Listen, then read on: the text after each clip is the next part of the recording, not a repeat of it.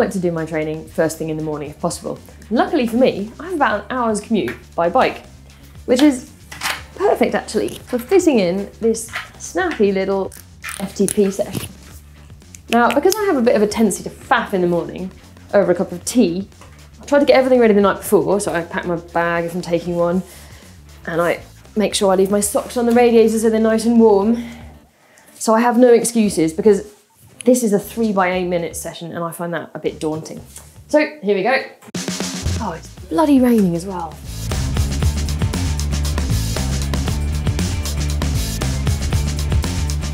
Now, one key challenge with incorporating training into your commute is traffic, of course, because a lot of other people are trying to get to work or to school at the same time. So if your route to work is really busy, maybe try to take a detour or an extra loop to find a quieter section of road and avoid road rage. I'm using this rather busy part of my route through traffic as my warm-up, because it doesn't matter if I have to pause or slow down to be courteous to other road users. Now, this key session is fairly straightforward. It's just 3 by 8 minutes at 110% of your functional threshold power. Now, that's easy to work out if you've got a power meter. You could also go on heart rate, although be aware your heart rate will drift up over the 8 minutes. I'm just going to go on perceived exertion, because frankly, that's good enough. Now, if you're going on feel, it should feel hard. Let's face it, you're going at 10% over your threshold, so you'll feel a build-up of lactate, but it's not flat out. So it's 8 minutes of controlled effort. Now, it looks like I've got to a fairly quiet section of road, so I'm going to get started. Right, here goes.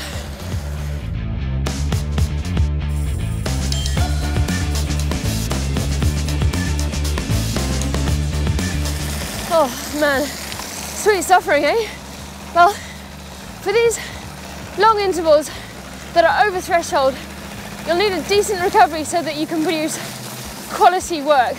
So I'm going to spin for a good 5 minutes, nice and easy. Whew. Oh well, that's the recovery over already, I guess. Time to go again.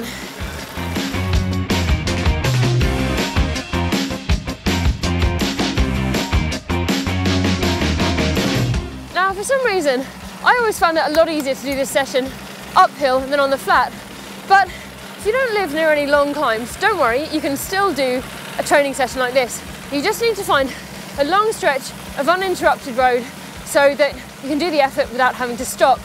Your legs and your cardiovascular system, they don't know whether you're riding on the flat or uphill.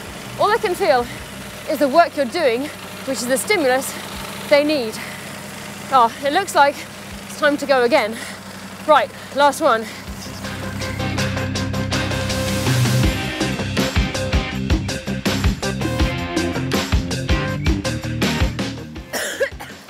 Oh, thank goodness. Oh, it's so great when the last effort is over, isn't it? And it's actually a really nice feeling of satisfaction to do a hard session well. I mean, I would give myself a pat on the back, but I'm just not that flexible. Now, one real advantage, I think, of putting a structured session into your commute is that it breaks it up and makes it more interesting. And another thing is that today, because I did about 24 minutes of hard work, I might actually get in a bit earlier than normal and have time for a cheeky coffee before work. I do really like a little coffee as a treat at the end of training. Now, I hope this video helps you if you're trying to train properly as part of your commute. Feel free to give it a thumbs up if so. And if you want to see more of the same, you could watch out because we've got a whole series of commuter training session videos coming out every Saturday for a few weeks. And there's also this video which you could check out down here, which is how to plan time-efficient training for a sportive when you've got lots else on in your life.